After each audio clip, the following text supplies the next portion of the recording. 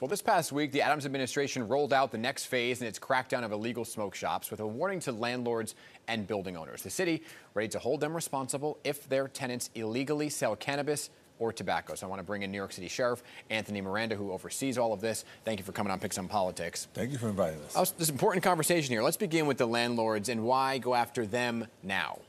Well, the landlords are the next phase of enforcement. Councilwoman Lynn Shulman passed that city council law that says we need to hold the landlords accountable. It is a good next step. Some landlords are duped into, didn't know that cannabis shops are going to be opening up in the locations. They sign leases for delis and grocery stores, and then they turn it into something else. And other landlords are conscientiously illegally renting these places, knowing that they're going to be conducting illegal business in there. You know, some of these places are not hiding. They are out there in plain sight with big marijuana symbols right on the window. Now, according to the mayor's office, the task force has handed out $40 million in fines, right? You see it's $23 million in product. Are the fines, though, when you look at the totality, it's a lot of fines, and they're still open. So are they working to deter the kind of activity you're seeing? I think that they have recently passed legislation to increase the fines, so you're going to see a different response. In the beginning, they were getting the fines, and it was a matter, of course, of doing business. And I think that was something that the mayor was clear to and the city council about. Let's change that conversation about just doing the course of business, they can pay the fines. They wanted to make sure that the fines were having a greater impact. Okay, so the fines are raised. You haven't really seen the impact on that yet. Right, that's something that's still happening as we go on now. The State Office of Cannabis Enforcement is the one that got the largest ability to issue the largest fines right now, and that's the imbalance in the law, because we have to be able to have city enforcement that issues the same levels, the same kind of leverage on the people. Let me ask you this question, right? Because the fines are one thing, but it's illegal, right? It's an illegal activity to sell the marijuana product. Why can't you just go in as the sheriff and either shut the shop down or place people under arrest and say you can't do business? Again, everybody is entitled to a due process. So even if we go in and do an inspection and we find the illegal products there, we issue the violations and we issue the civil summonses, but they still have to have their day in court.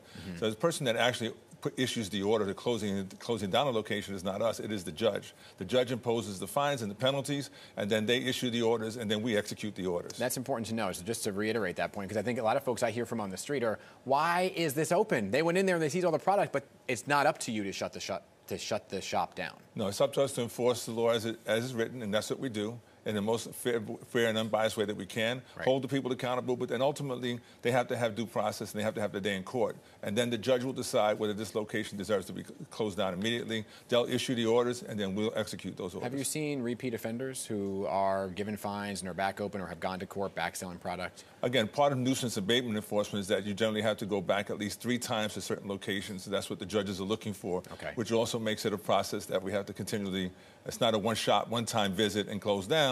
You have to have multiple offenses to be able to present that in court. Okay, so you have a busy task ahead of you, right? And part of the mission of the task force, again, from what we're hearing on the folks on the street, are some of these shops are near schools, right? So how are you handling the education for youth who are now easily accessible to this kind of product? So now we are working with the PTAs, the various school administrations as well. We're also working with NYC Cannabis when they go out and do community events.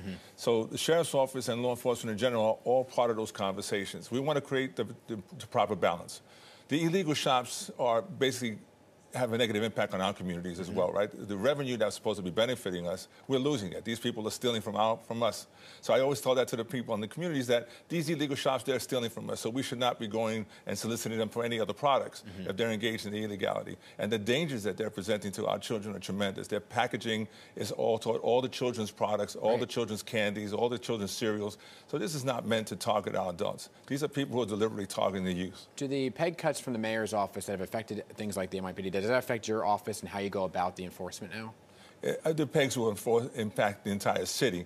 We'll work with the resources and make sure that we have the proper response. The good thing about the task force is that we leverage everybody's personnel. So it's not just one agency feeling the burden of it. Working together, we get to work together collectively. It's a better response also. It's the Sheriff's Office, NYPD, DCWP, Department of Health, the Fire Department, the Buildings Department. So we use everybody collectively. So I think that's how we get the proper balance that we're looking for. Understood. Keep us posted on the new round of fines and how that has an impact. You're welcome back to talk about it anytime, okay? Thank you so much. Sheriff Miranda, good to see you.